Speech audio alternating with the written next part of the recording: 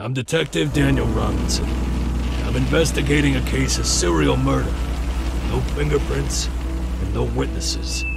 The body was discovered on Tuesday evening. I hate this city. Who does this? 3 more corpses, 3 more victims. He acts systematically, calmly, and worst of all, patiently. He's messing with us. He even leaves quotes from the Bible.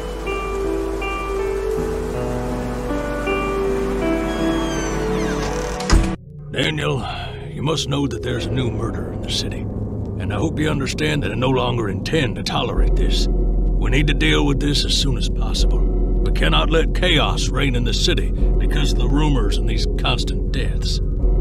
I get it. I'll deal with it. Then we're clear there.